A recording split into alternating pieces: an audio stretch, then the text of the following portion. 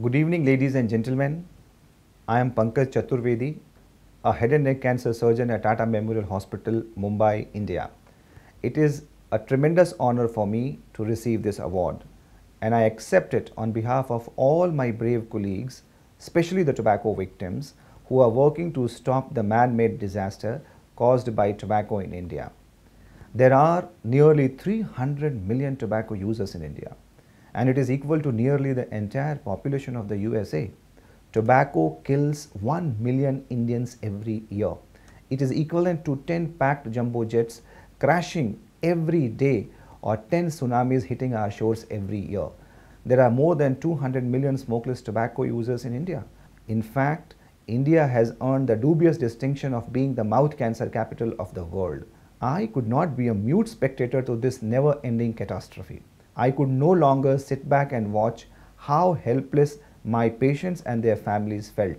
I knew that I could not match the marketing power of the tobacco industry, and that I needed to think of a novel approach that is best suited for India. And then we came up with the idea of mobilizing tobacco victims as the face of the anti-tobacco campaign.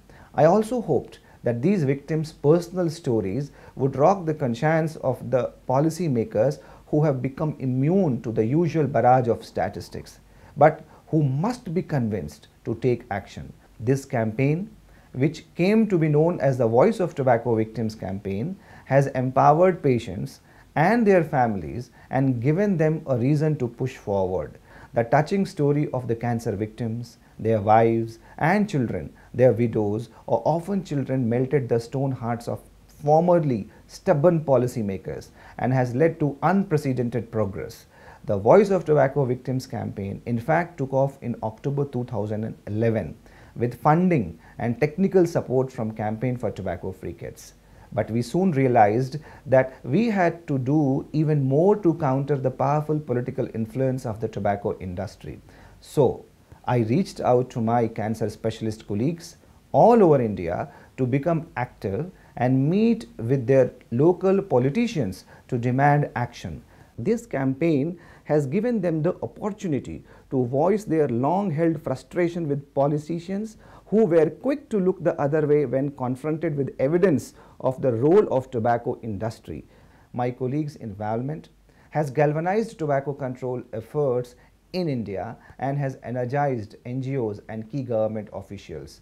In just 2 years, our campaign has achieved results that surpassed our own imagination. We have worked through our courts and state government to ban the sale of gutka. It's a cheap and popular form of smokeless tobacco that is a primary cause of oral cancer epidemic in India.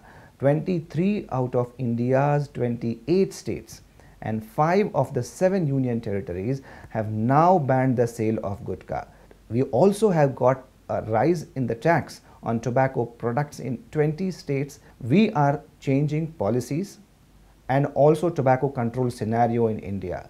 But we are also changing the lives of the victims and doctors in our campaign.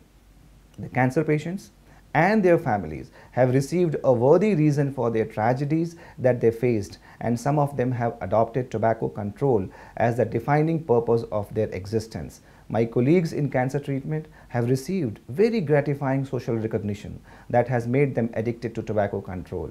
I would like to now thank the Campaign for Tobacco Free Kids for giving me this honor, though there are many more deserving people than me. I sincerely apologize that I am not able to attend the ceremony because of the personal reasons. I had promised my mother that I would accompany her on a pilgrimage, and I could not disappoint her.